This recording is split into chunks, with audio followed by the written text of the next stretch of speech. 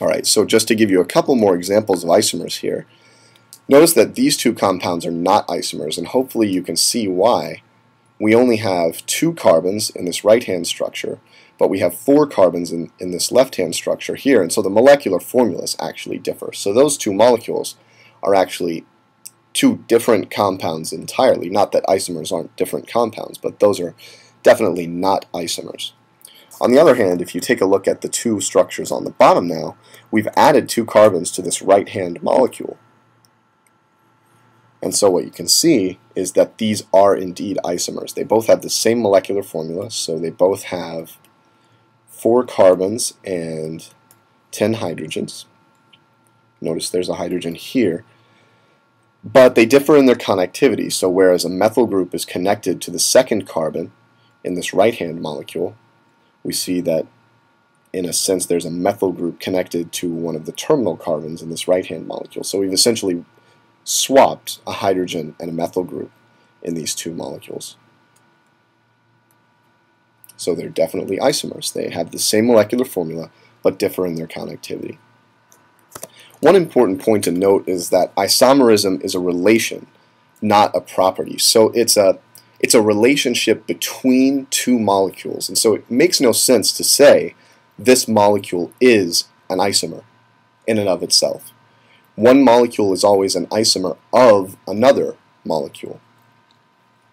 And we'll see that again and again for all kinds of isomers. So pretty much the most important new terms that will be introduced this chapter are different kinds of isomers, particularly stereoisomers or spatial isomers. And what you should keep in mind is that it's always a relation and not a property. So it's always a relation between two objects and not a property of one individual object. So just to give you a little teaser, it makes no sense to say that a molecule is an enantiomer or is a diastereomer.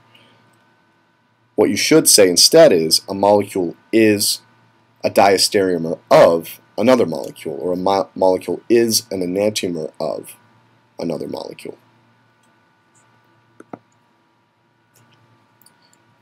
So that brings me to really getting to the heart of how organic chemists think of molecules in spatial terms, and really the ultimate fundamental criterion of identity for organic molecules is if they are superimposable. If we can take one molecule and superimpose it on another, considering conformational changes even, or considering translations or rotations of the molecules, then those two molecules represent one compound. So take, the example of butane, for instance, that we just saw. So this is one way to draw butane in one conformation. We can also draw butane this way in a slightly different conformation. But keep in mind that single bonds of organic molecules are free to rotate. So we could simply rotate around this central bond here, and that would convert this structure into that one, and we might have to do some rotation of the molecule maybe around this way. But then we could superimpose that resulting molecule directly onto the other structure, and so that tells you that those two molecules are strictly identical. Two molecules that cannot be superimposed are not the same, and this is very important. We're going to see a lot of examples of molecules that originally chemists thought were the same, but as more details came to light about organic structure and about the nature of molecules in 3 dimensions, chemists learned that superposition is actually harder to achieve in some cases than we might think. I say here they may be isomeric because they may have completely different molecular formulas, in which case we're not dealing with isomers at all, right? It's that most general property of being two molecules that have the same molecular formula that is sort of the starting point for isomers.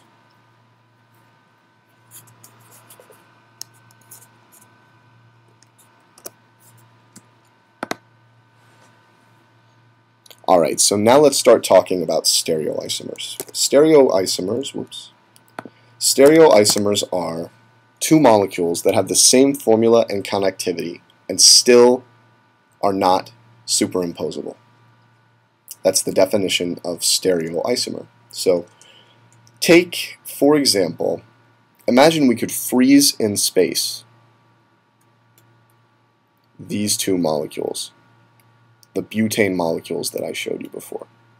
If we could freeze this space and this conformation and that rotation and all the single bond rotations were frozen out, then what we would see is that we would actually observe two different compounds for each of these conformational isomers of butane. So even though at room temperature rotation around that single bond is fast, if we froze out those conformations, of course simply moving one of those molecules on top of the other, we would not be able to superimpose them, because we would see one methyl group would not overlap with the other methyl group on that compound, and so they would not be superimposable. So this is sort of a very basic example of stereoisomers, two compounds with the exact same connectivity.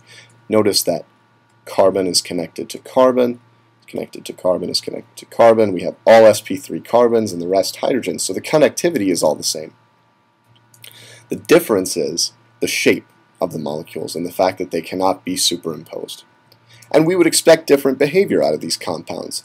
Again, assuming that conformational change is frozen out, we would expect different NMR spectra, perhaps different melting and boiling points, different physical, real properties out of those molecules. And I highlight for you at the bottom here what makes the difference.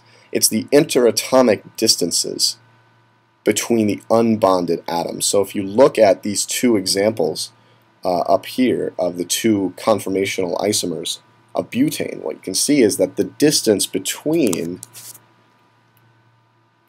the two methyl carbons, or the two end carbons, is much smaller for this sort of isomer where we have the two methyls on the same side, and it's much larger for the isomer with the two methyls sort of pointing away from each other.